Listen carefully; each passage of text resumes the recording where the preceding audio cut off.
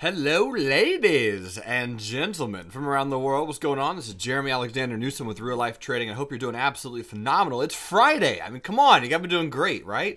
Weekend's coming up. I'm excited for it. I don't have anything massive planned for this weekend or necessarily next weekend, but in about 2 weeks, headed to the Bahamas for a buddy's bachelor party and going down to the cruise. And no, there's a rumor out there. It's not my bachelor party. Get that out your head. It's a friend's. So we're going to go down there, have a good time, hang out, and it's going to be a blast. Looking at the market, so we got a cute little move down today, and I love it. I think this is a phenomenal move, actually. Really nice little pullback, and just kind of an update. You know, this is subject to volatility changes throughout the day, but right now it's about 11:30 my time, and I like it, right? We got a little bit of a lower shadow. Looks like this is some type of flag pattern of some kind.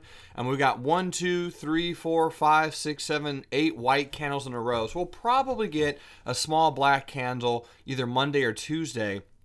But my thought is this is a good bounce. This is a pullback, and I'm looking to go long on SPY. If we get a little bit of sideways movement and then continue bullish, again, I'm still bullish on SPY, at least bullish to non-directional. This bull put spread, the 196, 197, February week 4, no issues down there, and we did unravel the 211, 212 bear call, also expiring next week, so we'll keep an eye on that and see how that plays out. The QQQ, a lot of trades on the Qs. We did decide to move up the protective put. We got triggered in bullish at 104.62 directionally, and we moved the protective put up from approximately 102 and some change to right about 106.05, and just letting the Qs continue to do their thing, being led by stocks like Twitter, which is doing very, very nice today. It's doing much, much better. We're going to be moving up our protective put and our stops on Twitter very soon. The 45 put sale for Twitter that we did not too long ago, that expires today as well. Amazon's kind of leading the Q's charge as well. Amazon, nice little candle coming into the 10 exponential moving average, expecting that to bounce just a little bit higher. So let's hop over to the DIA. DIA, same type of thing. We traded to resistance. We got a little bit of a gap down. Nice buying candle. And I would love for us just to pound this resistance out like Mike Tyson. Let it do this thing. And then if it pops, again, I'm without question more bullish than bearish. And on the IWM, same thing, ladies and gentlemen. Same exact thing. Nice little pullback today to the 10.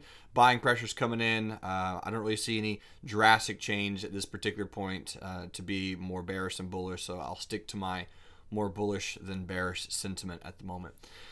Hopping over to, let's see, a few other things. Facebook, one of my boys, Johnny Howlett, got himself into an 84 covered call expiring March week 2 on Facebook after yesterday's pop. We had a put sale, a 72 put sale expiring today. Ray Rue had a 65 March put sale that he just went ahead and bought to close after it more or less became worthless after earnings. He got himself into a 74 March week 2 put sale expiring, well, March week 2. And we also kind of legged into a bear call spread up here on Facebook. And what we did end up doing, we had a bear call spread and we legged into a bull put spread just the other day, completing the Iron Condor, and exited that bull put spread, I'm sorry, the bear call spread yesterday on the pop right around here for break even. So overall, after commissions, kind of like a break even, null and void trade, which is fine. I mean, hey, if you got to mitigate your risk, you got to do it however it comes to fruition. Apple, cute little pennant today. I love it, looking sexy. I want to trade sideways for a little bit longer, and there it is. I mean, there's the pennant, right? If it breaks in the direction of the trend, next target on Apple is approximately 133.28, and then maybe as high as 142.17, but that'll take likely a few months to play out. We have a 125, 124 bull put spread expiring today as well that we got into Wednesday on Weekly's Wednesday. Jay Newall's got some put sales. Ron McKee, Richard Karasik, a few others, all kinds of traders on Apple doing quite well. And that's awesome. Walmart was a really good gap yesterday. Nice little bearish play. And today it gapped down and got bought right off the 100 simple. Shocking. And my boy, Dean Chance, who I'm actually going on the cruise with, He got himself into some Walmart today on that pullback because this really is a good support area, right? You have the 81.36, you have the 100, you have this gap action right there. And if you go into a weekly chart, you can kind of see it pretty nicely as well. Here's the weekly. So the weekly almost looks like an ugly head and shoulders. I'll give you that. But the weekly chart, you have a really, really strong resistance. Here's the distribution phase that really lasted for over a year.